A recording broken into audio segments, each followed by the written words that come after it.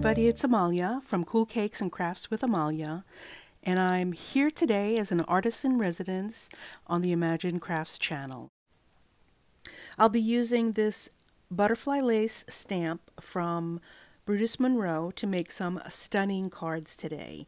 And I'll be using some VersaMark, and I'm opening up a brand new stamp pad, crisp and clean, like the day it was born.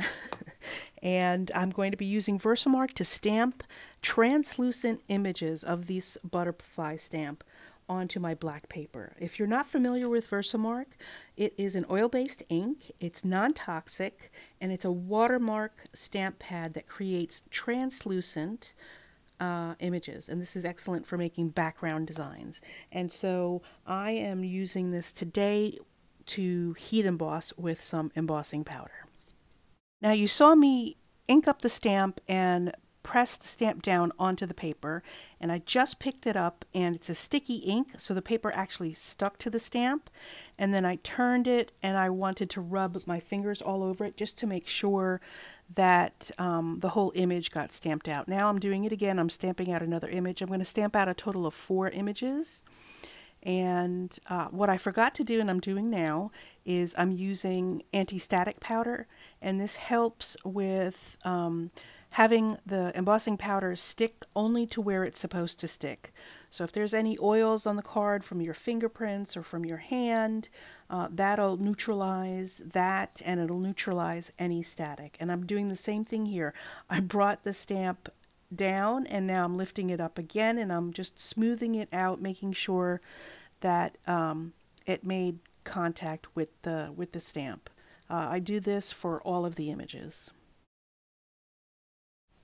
So I've stamped the butterfly lace image in watermark VersaMark ink 4 times on this piece of 8.5 by 11 cardstock.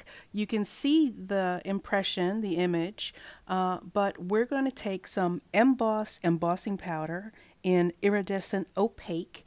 It is a white base with iridescent glitter in it, and it is fabulous, especially against this black cardstock.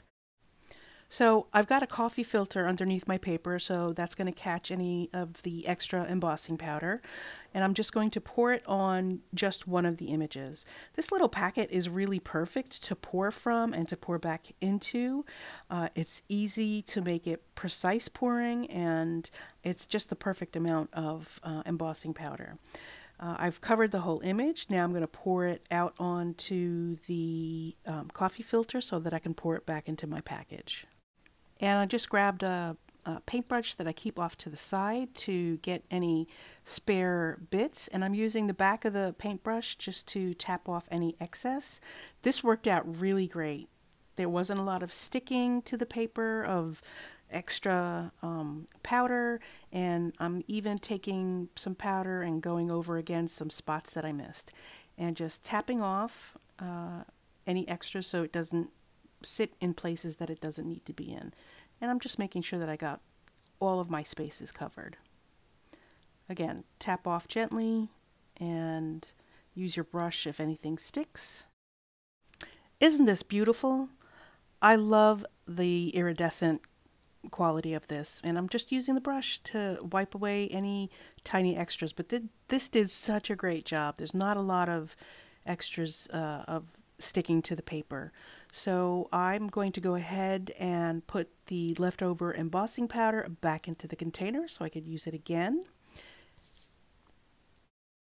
Now I've got my heat gun started, and I'm testing it out to make sure it's nice and hot.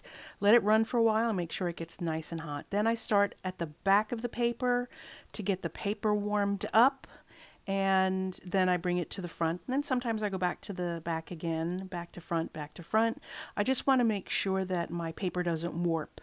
And good quality paper, heavyweight paper, sometimes it doesn't matter. So I do this with all of my paper, and look how that looks when the embossing powder melts, and it's like magic. I'm going to try another one of the embossing powders. This one's called Valentine. I also have a hologram that I haven't used yet, and then there's Blue Icicle. And the white one I used is called Iridescent Opaque. I'm going to do the same thing with this red powder that I did previously with the white powder. I pour it exactly where I want it to go. Then I shake off the excess onto my coffee filter so I can put the excess back into the package to use again. And if you find any spots are missing, go ahead and pour some more embossing powder on and gently tap off the excess. Back with the heat gun, and we're transforming that powder into embossing. And this is so much fun to do, to see the transformation. And this is absolutely gorgeous. I love that sparkle. I love the sheen. I love the iridescence. I'm making sure to put the rest of that powder back into the container so that I have plenty for next time.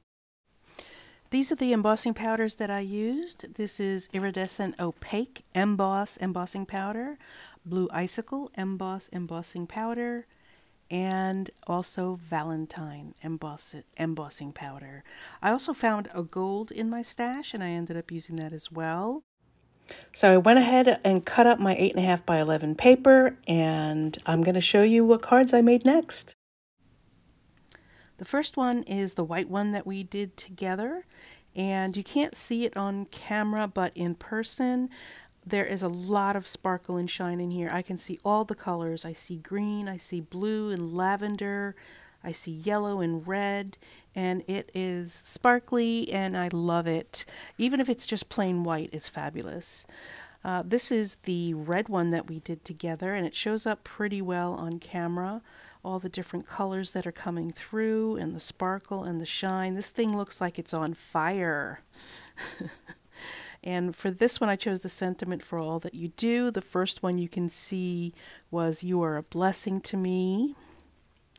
Then the next one was the Icicle Blue, and the powder came out really bright blue, and it was a lovely blue color, but when I put the heat embossing on it, it completely changed color.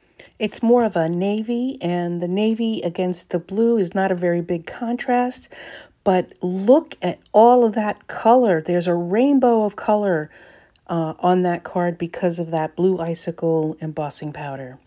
And this is the gold embossing powder that I found in my stash. It came out great against the background. VersaMark works with any kind of embossing powders. And yeah, those are my 4 cards, and I think they came out super.